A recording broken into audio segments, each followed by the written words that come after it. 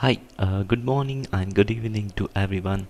Welcome to Mainframe tutorial JCL video 5. So in my last video, I was telling you about the keyword parameters and the positional parameters at DD, activity and job level. So in this video, I would be explaining about the sample JCL using a keyword and positional parameters. What is the importance of PS and the PDS data sets, and also we will be seeing what are the different kinds of IBM utilities we use in the JCL. So let's go ahead and start with the sample JCL using keyword and positional parameters. So this is the sample JCL card where I have been making use of all the keyword and positional parameters. This is the job card, this is the activity, and these are all the DD statements. You can see the accounting information, the program name, the class parameter, message class and the message level, and activity level. This is the program name, and I'm making use of the palm parameters. These are the keyword parameters at activity level. And the same way, looking at the DD level, this is the one of the keyword parameter at DD level. So I can give you one more example. So job level, activity level and the DD level. So these are the various keyword parameters used at the DD level. So one is disk, space, DCB, block size, unit, and so on. So this is the one of the IBM utility called IEFBR14, which is used to create a data set, which is a PS. Okay, let's see what is PS and its importance in the mainframe environment, or I can say simply mainframe world. So it is a physical sequential file where the data can be in the form of a raw data, or a comma delimited data, or a report format data, or a data with channels for printing purpose. When I say a raw data, so the data can be in the form of 1 2 3 4, some data is there, or it can be form of X, Y, it might be it might be the different component. There are no spaces between the data, or nothing is there, so there is no delimited or something. It's continuously raw data. What we do is we extract this data based on the positions we identify, and we use it for processing it, or we use it for some calculations, we use it for from creating a report or something. We receive these data from upstream system, where it can be a Java system or a .NET system, whatever. There might be a different system. So we receive the data in this raw format, we process it, and we generate reports or do set of calculations. When I say a comma delimited data, so it is same like the raw data. I can say, like, suppose I have some account number with the 401021, comma delimited, and my account name is Kumar, and my residence, the country is India, and my postal code is something like 510102, and the streets and so on. So these are separated by comma, so we can process, and it can shows a clear indication. We will have a clear idea about what exactly the data is by looking at the data set. So this is one kind of comma delimited data we can see, and another is a report format data. So this, I can say, it's output data which is processed based on receiving this data.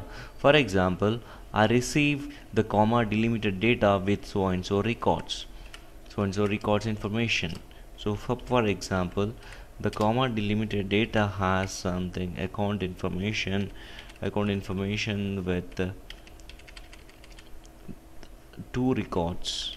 I'm saying it as Raju 1 on India, and I can say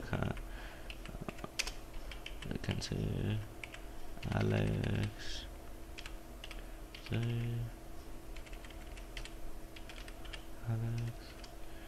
cancel 5 UK. Sure. So I can say I can take more and more examples here. Australia. So I have the set of records with 4 records in my comma delimited data set. So I want to create a report with how many records are there with the India and how many records they are there with country Australia, USA and UK. So there I can create something report format like string India. USA has 1 and India has 2, UK has 1, so and so. So in this way I can create a report based on the requirement, or I can use some calculation. So in the same way you India under account information or the postal codes and everything, so and so we can create the report format that is called that is output. So data with channels for printing purpose. So every record will start with, I mean each output will start with 1 having some breaks, which means that so it needs to be breaked during the print. So the main importance of the data sets are it will be easy to sort the data either in ascending or descending order based on the position. So we can create a report and store in the data sets. It can create different length data set, that is minimum is 1 and the maximum it depends. Normally I have coded up to 2500 as my maximum record length. So how do we identify the PS, the data set, if it is a PS or if it is a PDS or PO? So while writing a JCL, if the dataset organization is equal to PS, then it is PS. Or after creating a dataset, press F8 button on the mainframe. So you can see the volume, dataset organization, created data, created date, read date. In fact it shows the properties. In fact it shows all the properties of the PS whatever you coded in the JCL. The example of writing a PS or creating a data set is DSN, DSO sample PS, new catalog, delete. Since I'm creating a new data set, so I need to mention it as new. What happens if it is a normal? Just catalog. What happens if it is a abnormal? Just deleted the created data set. So space, tracks, as I said, it can be cylinders, it can be tracks, it can be anything. So cylinders, primary and secondary. Release when the dataset is unused storage space. DCB, record length 133. Since I'm creating a report, so I mention it as FBA so that it will add a channels. The block size multiple 133 into 10, or simply you can specify 0 so that system will have their own storage block size defined. So it is better to use 0, or it depends upon you. So dataset organization is PS. So that's it. This is a very simple way of understanding the PS and its importance. So now let's look into what is PDS or PO and its importance. PDS stands for partition dataset or partition organize. So the name itself indicates that it is a partition dataset. So I can give you a single example.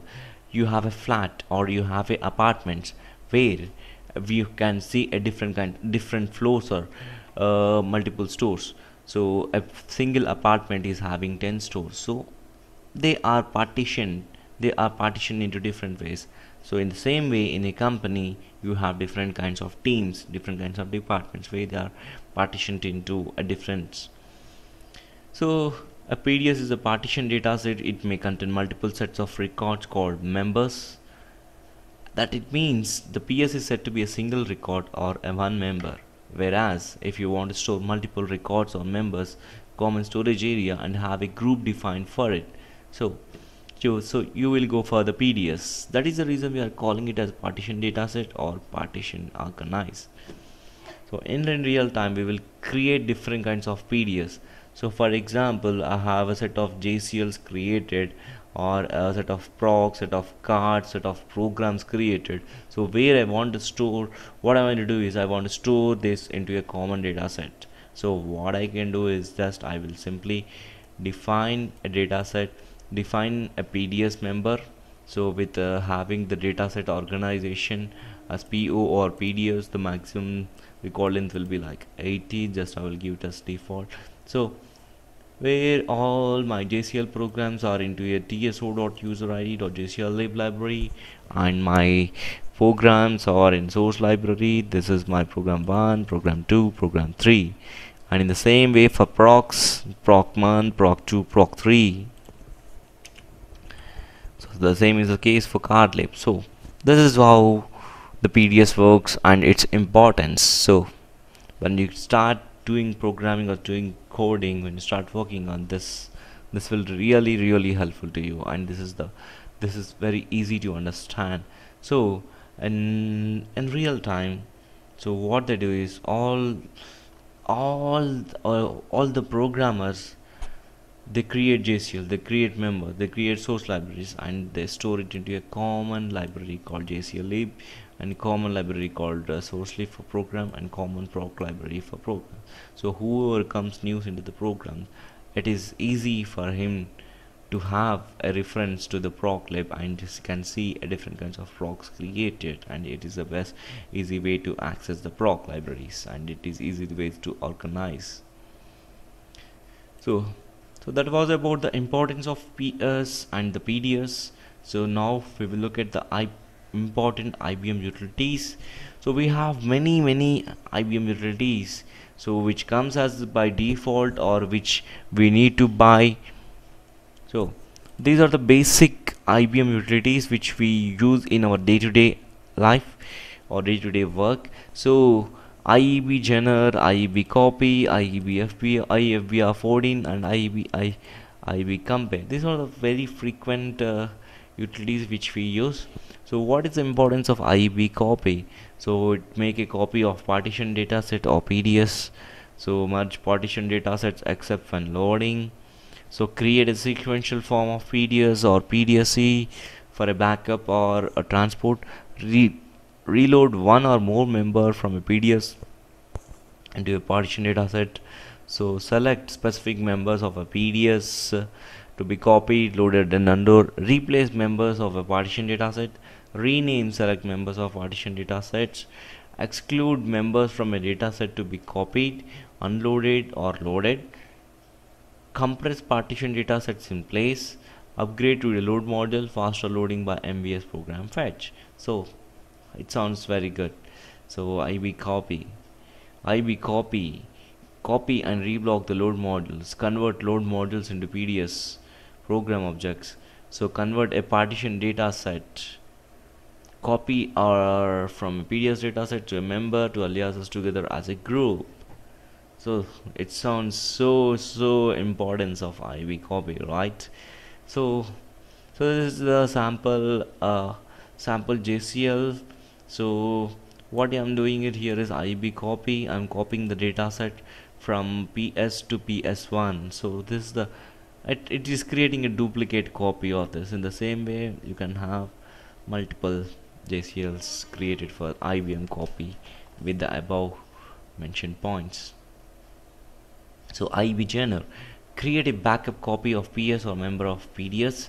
Expand a PDS by creating members and merging them into existing datasets. Produce an edited sequential or partition dataset. Reblock or change the logical record length of a dataset. Copy sequential output datasets, supply editing facilities, and exists for your routing. So IB Gener is also used to copy a datasets from one dataset to another dataset. It is used to delete the dataset. It can also be used to delete the data. It is used to create. Next important utility is IFBR14. It is used to create datasets like PS, PDS, and it can also delete a datasets. So below is the sample example of creating a dataset. This is a job card, activity, system defined program, IFBR14 or an IBM utility. So I'm trying to create a dataset with TSO sample, this new catalog. so providing a space. So PS unit equal to disk. So that is the importance of IFVR14. Coming to IB compare, used to compare two sequential data sets or two partition data sets or at the logical record level to verify the backup copy. Fixed variable or undefined records from blocked or unblocked datasets or members can also be compared. Note, a very important note is IB compare cannot compare a load module. This is only used to compare sequential datasets or partition datasets which is readable. So the other various important utilities or IEH move, IEH program, IFH starter. These are the important. These are rarely used. So, but it is good to know about these utilities. Thank you for watching my video. I hope you have enjoyed this video. If you like my video, please give a like or please subscribe my videos. I would keep on posting the more and more videos about the JCL, COBOL and various other CIE, CICS, DB2 and everything. So once again, thank you for watching my video. Have a great and wonderful day.